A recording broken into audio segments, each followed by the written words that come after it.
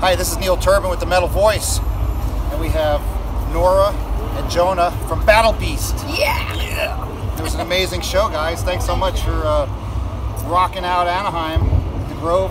Thank you. It was a great experience again. We were last year here with Sabaton and this year with Camelot. And great audience.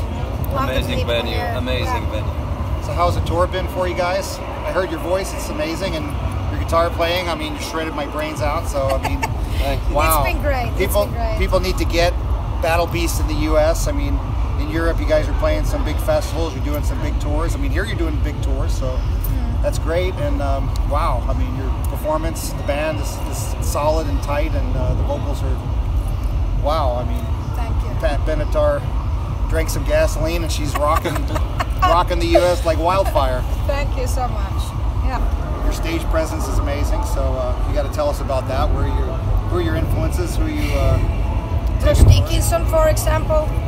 Ronnie James Dio, Rob Halford, Freddie Mercury, Michael Jackson.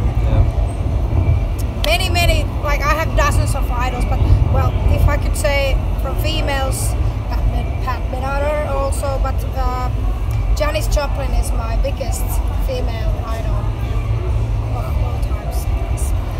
Well, I think you've taken Janis Joplin to a new level. Badass level. She would be, if she was here, I'm sure she'd be like, wow, this is pretty awesome. You know, great vocals. I mean, for male, female, doesn't matter. You know, it's just great vocals. Yeah, and I'm a vocalist, so I can say that. Yeah, and I think the thing is that it doesn't matter are you male or female if you do your job the best way you can and you know, win the audience. So yeah, and you have that presence. So do you have like other artists that are there's vocalists and then there's entertainers? Okay, so there's the vocalist part and then there's the entertainer part. Yeah. That might not be the same. I mean, who would you say that there's any influence?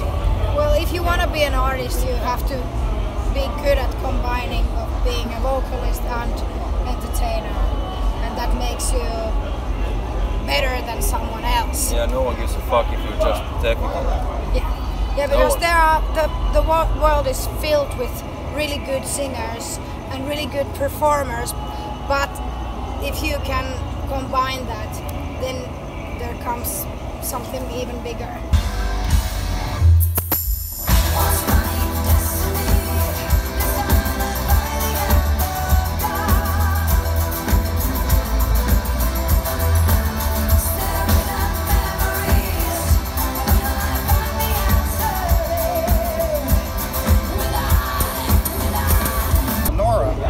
Joona, when you joined the band, I know Joona joined the band right after you. I just wondered, you know, you weren't the first singer in Battle Beast. So what was Battle Beast before you were in the band? I mean, what changed when you brought, you know, your talent into the band and then Joona joined in? I mean, did that change the dynamic of what was before you? Well, that's a really bad question. Like, can you say it turned to better?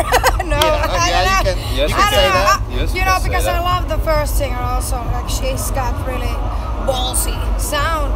So did you go see the band before you joined them? No, I actually was found on YouTube by accident. There was this, you know, they found me in the recommendations what YouTube recommends. Oh, what YouTube recommends? So YouTube got you the job. That was nice of them.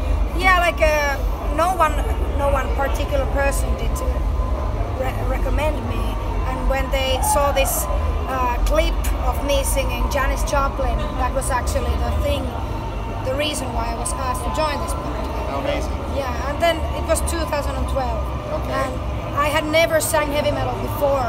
What were you singing before? Janis Joplin, hard rock, blues. So you sang jazz. soul at all, or blues? Yeah, like my roots come from blues, and I really love soul music and funk music and everything like that. Who are some of the soul singers that you used to listen to? That you know, if you go rewind a little bit. Aretha. Okay, well, this is good. For example. Aretha is badass. So who else were in your playlist? In your playlist. Well, not a soul singer necessarily, but very soulful. Whitney Houston was and is my first ever idol that I listened, and when I heard "I Will Always Love You" by her, it was like mind exploding, because I was like, I want to sing like that, and I actually started to develop myself as a singer when I heard her. How cool! I mean, this is great. You know, you joined after Noora, so you know, how did that go? Like in terms of, was there an audition process? Were they looking for a second guitar player? Well, you can explain. Yeah, well, they fired their last guitar player, and then they were without the lead guitar player. And was then it during a tour, or was it during actually straight after one tour in 2015, and then my brother called me. My brother plays keyboard in That Battle helps. Beast. It's good to know people. Yeah, and he called me that, hey, you have 2 weeks and you want to join. I'm like, Battle Beast, 2 weeks? Like what the fuck? And you're going on tour, or? Yeah, the Finland tour they did after the European tour. And then, yeah, it was, I don't remember much of the time, but I played some guitar. So you guys knew each other before that? Yeah, yeah. Yes, very well. for years, yeah. But then I took my guitar, I practiced all the songs, and now 3 years after that, we've made one album together, and we're better than ever. And what kind of shows are you playing over in Europe? I mean, I know you guys were on some big shows, and some of the production of the videos is just, you know, very, you know, great live performances and great shows. Festivals are pretty big. Depends, of course, on the festival. If we're headlining, it's a smaller festival still, but yeah, we played some very, very big slots last summer. And then our own tours, we do between 500 and 1,000 people. Nice. So what challenges do you find that are different for the, you know, the market over here versus, let's say, the market over in the Nordic part of the world? And the thing I think about is the distances, because when you come here, you're gonna drive 20,000 miles, and that's not hard. So cheap. And Europe is far smaller in that case, that you can book shows far closer to each other, so that's easier. And then of course the culture is a bit different, that here the main focus is to have a very good show, of course, everywhere, but here people are crazy about merchandise.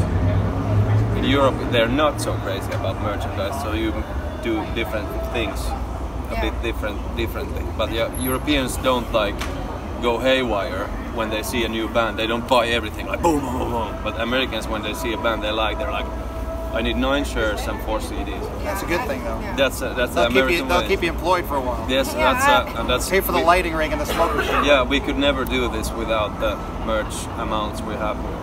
Yeah. I really love crowds in States and in Canada, because you always embrace the bands that are good and not necessarily known. But if you're good, you do a kick-ass show, then everybody's like on your side, and that is something that I really appreciate.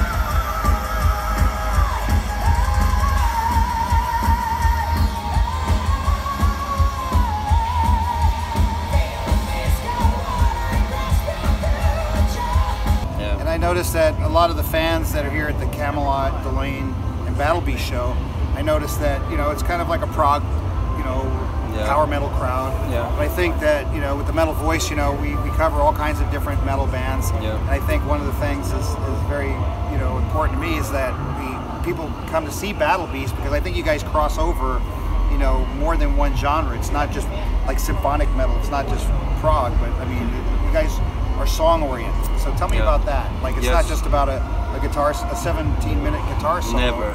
Or a drum solo. I mean, I didn't hear 100,000 years Peter Criss, you know, playing a drum solo. Battle Beast will never be like that. You guys have real songs. We write really songs. And the songwriters in this band, we write songs. We don't. The solos are icing on the cake. If there's a 30-second guitar solo, I think the longest one on this album is 28 or something. And that's pretty. Then I have to do so many notes as I can. But that's icing. The song comes first, then it's vocal melodies, getting the best of her, and that's how you make like big music. Yeah, I think that one of the best things about being in this band is that the songs nowadays are actually written for my voice. Yes. And also challenging me every time so that I can actually develop myself as a vocalist after or during every process of doing a new album, but still kind of being in those boundaries that I can do and I can deliver them all over again on our live shows. And for me and for everybody in our band, we think we are like definitely a live band, so it's like I need to nail it, definitely a live show, and it must be better or even like the same as in the album, so that's what I really love. Maybe you could tell me a little bit about the Bringer of Pain album, the new album that you guys have. Bringer of Pain is co-written album by the band, like me, my brother, Aero, the bass player, her, and our other guitar player. I think the drummer is the only one who didn't actually write anything, but he also gave his input in every drum, like stuff. And I think that's how you make a good record. That you're actually very picky about. You make a shit ton of songs and then you make 13 best out of them, and then you actually try to get the best out of everyone instead of doing this solo stuff. Thanks for stopping here in Anaheim and visiting California, sunny California. Yeah. Our pleasure. Hopefully it's sunny in Finland and you guys are not eating too much tar. Tar. I don't know, they make some alcohol drink with tar. And someone tried to and they shampoo with tar. Oh, I didn't know about that. Yeah, you should try it. It kind of keeps things together. Yeah, it does. You blend in with the road and when you're driving, you're here. Yeah. It's cool. Yeah. Cheers, Neil Turbin and Battle Beast. Yeah. Noora and Joona.